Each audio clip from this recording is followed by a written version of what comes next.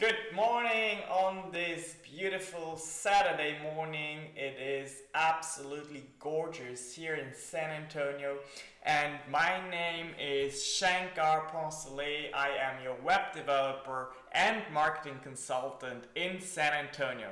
If you don't follow me yet here on Facebook, YouTube, or anywhere else you see this video, now it's the time to do this. Okay, today we're talking about A/B testing, also known as split testing. And here is why this is super important.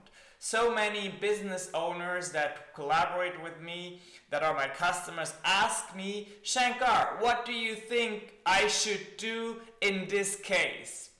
Do I have a footer? Do I have a header? Is the price too high? Is the price too low? And here is one thing that is very important that you need to understand. You have to stop guessing.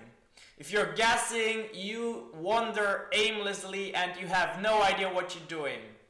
So you need to test, split test or A/B test. So basically, you have a question and you have two different variations of approaches you could take.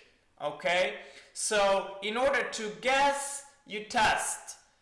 Let's give you an example. I have an email that I send out every week, and I give a lot of good information about intersection of business and communication. If you want to sign up for that, by the way, there's a link here on my Facebook profile.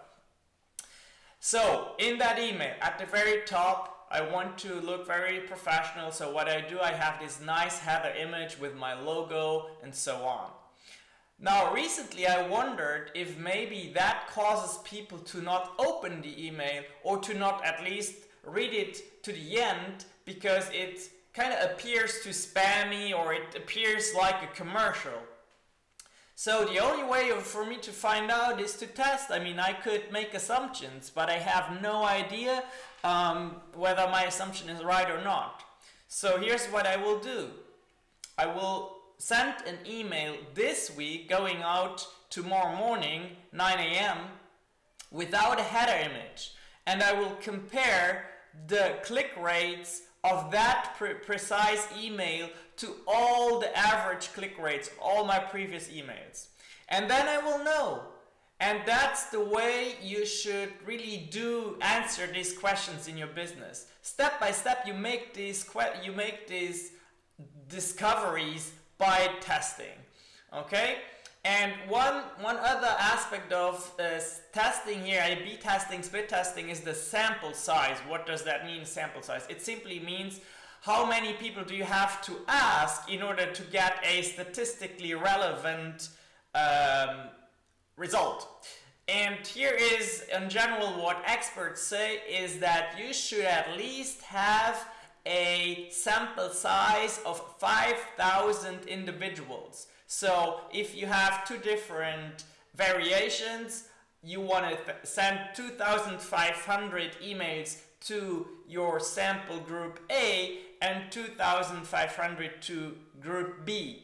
And then you see which one performs better. Now, if your list or your sample size is lower than 5,000, then experts recommend to just send one variation to your whole sample size and then compare it to the average of the history that you have in statistics. Alright, that's it for today. I want to keep it very short here, and I want you to enjoy the rest of your weekend. Please, if this video here was helpful to you, please share it, like it, give me feedback, and I am sure we will see us again here on my live stream probably within the next week.